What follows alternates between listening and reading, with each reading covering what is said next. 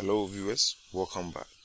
In our previous tutorial we looked at horizontal movement. In today's lesson we will look at the vertical movement in InTouch SCADA. Let's get started.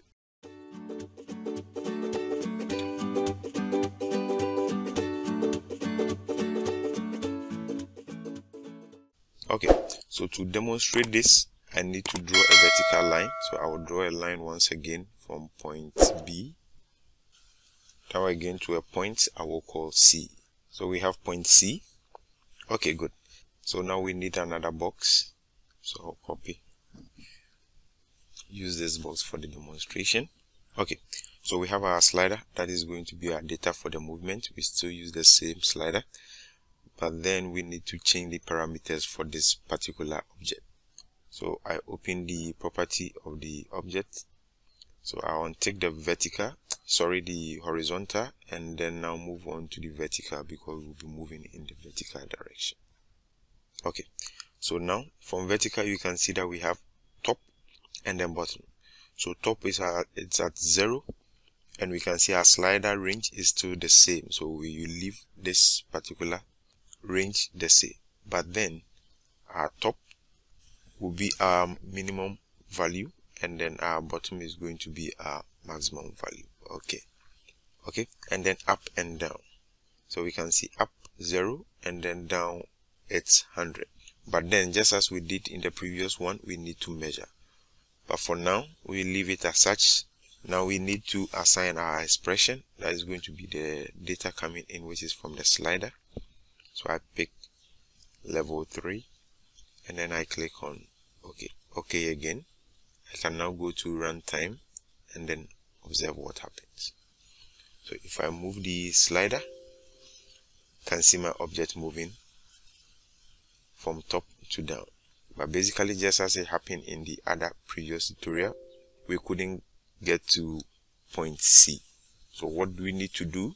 We need to measure and put in the actual length of point B to C. So go back to the development page, and then I place my cursor here.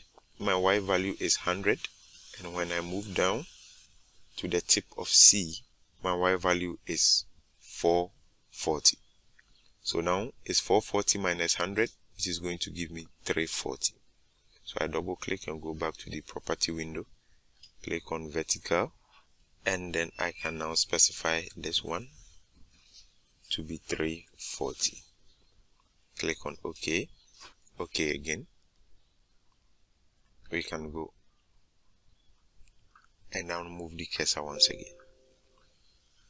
Perfect. This time we've been able to move through the whole length of the line. Okay, so if we want another object to be moving from bottom to top, we need to draw the same object again. Okay, double click on it, then change the property. So I go to vertical once again. The expression data is still the same, but then we will be moving from 100 to 0, inverse of that, and this as well, 0, 350. I click on OK. OK again. I can go to runtime, and then we observe.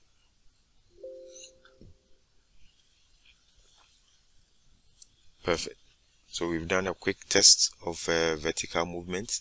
Now let's apply it to our conveyor. So I switch to the main page. Okay, so in the main page, let me reposition this. Okay, so let's say for instance I need a conveyor that is going to bring the bottle down to this horizontal conveyor, and then the horizontal conveyor can then move it to the finished job sensor. So to do this, let's look for conveyor. I go to the wizard, just as we learned the other time. I go to symbol table. Okay, so I can scroll to conveyors. Good, and then I have this this spherical conveyor. click on it, and then I click on OK. Okay, so we have our conveyor. So we need to break, just as we did in the previous tutorial. Cell symbol, break, and now we can select and then go to arrange, and then we can rotate. Perfect. Let's change the size. Okay, we can position it here.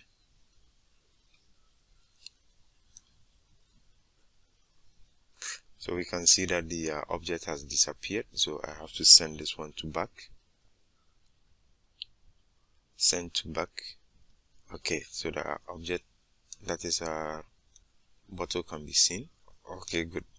So I have to rotate this one as well, so that it's going to be a sensor that will sense whenever the bottle drops to this particular conveyor. So I go to arrange again, and then I can rotate.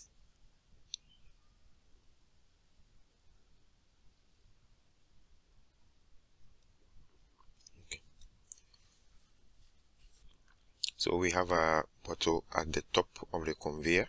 So now we need to apply the vertical location to it. So I double click and go to the property. Now I change it to vertical. We're moving from top to down. So here is going to be 0, 100. But our distance we need to measure. So for now, I'll leave it as it is. I can change here to 300. Here 0. Okay. Okay again. Now if I move to the top, I have 110, and if I move to this section, I have 290. So 290 minus 110, that's going to be somewhere around 180. So for now, let me go back again and then apply 100 here. Let's see what happens, and then we can adjust as we go. Alright, so I go to runtime, switch to the main page, and then when I move, I can see my bottle moving from the top conveyor to the downside. Unfortunately, I couldn't able to reach the down, so I have to measure and get the right distance. It was somewhere around 180.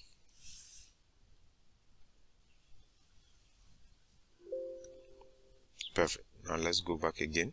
You can see it moving. Good. So, okay, good. So basically that is how you apply the vertical movement, and we can see how easy it is to use this very thing. In the next video, we will look at the combination of the vertical and then the horizontal movement to get a diagonal movement. Alright, see you in the next video. Bye bye.